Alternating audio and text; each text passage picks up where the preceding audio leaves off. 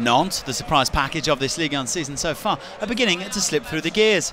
After an impressive 3-1 derby win over Rennes last time out, they welcomed Evian TG to la Beaujoire, looking to make it 4 wins on the bounce.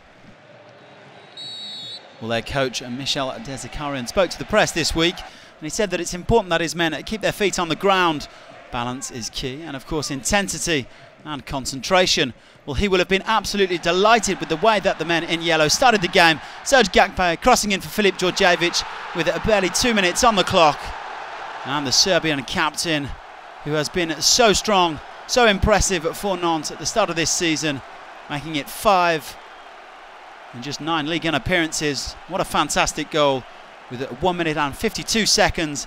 That was the quickest goal in Ligue 1 so far this season. Evian looked to get a grasp on the game. A first chance here for their serial goal scorer, Kévin, trying to just work his way through the Nantes defence there. But a comfortable save in the end for Rémy, the Nantes goalkeeper. And the visitors that simply couldn't handle the pace of the men in yellow. This time Issa CISSOKHO getting forward, looking for a ball across, and there was DJORDJEVIC, perfectly positioned to make it 2-0 in the 34th minute. Evian simply overrun. And the unfortunate Bertrand Laquet just pushing that one perfectly into the path of DJORDJEVIC. Pascal Duprat, no doubt, will have had a few choice words for his men, and in particular his defenders, at the half-time break. Getting into the second half. But there was to be no fight back from Evian TG.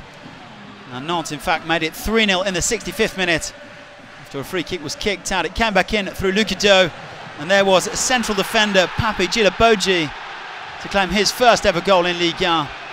A beautifully placed header there.